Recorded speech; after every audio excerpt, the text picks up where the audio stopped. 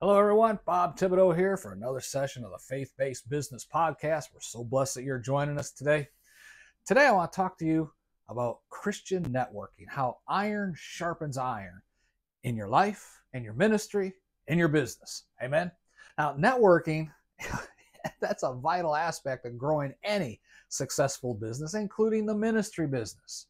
Proverbs 27, verse 17 says, "As iron sharpens iron, so one person sharpens another." And it provides a profound insight into how Christians should approach business relationships. I mean, the proverb itself emphasizes the importance of mutually beneficial relationships. Not one person trying to do better than the other person, but helping each other along. In the business context, it encourages us to seek connections that are not only advantageous to both people, but also edifying, allowing us to grow, to improve through our interactions with other believers. And effective networking strategies for Christian entrepreneurs, that's about more than just exchanging business cards at a meeting. It's about building genuine relationships based on shared values, which is our Christian values, mutual respect for each other, and the desire just to help each other to grow and to improve and to do better. And you can build ethical business relationships through ethical networking. And business, that means maintaining honesty. And we've been talking about this all week long. Honesty, integrity, it's a spirit of collaboration.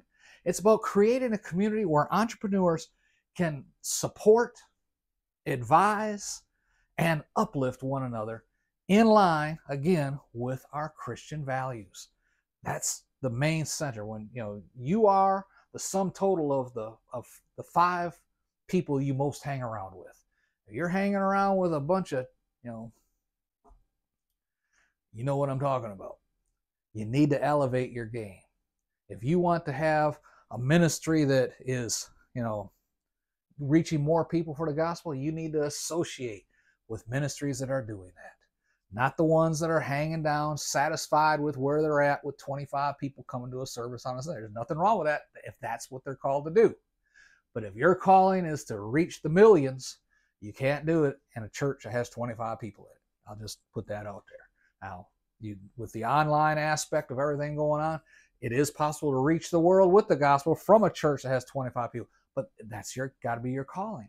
That's what I'm saying. You don't know unless you start networking with other pastors, other ministers. If you're in business and you're satisfied with being, the sole mom and pop operation in a town of 5,000, that's great.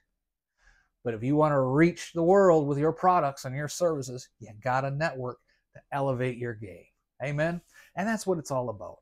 Proverbs 27:17 is a reminder of the power of positive and constructive business relationships. By applying this wisdom, Christian entrepreneurs can build networks that are not only successful, but spiritually fulfilling. Amen? Praise God. Consider joining our newsletter and searchable database of podcasters looking for guests, guests looking for podcasters. You can type in search criteria, like if you're looking for someone, authors or whatever, and it'll pull them all up right there for you. Go to faithcaster.org, faithcaster.org. All the information is right there. Till next time, this is Pastor Bob reminding you, be blessed in all that you do.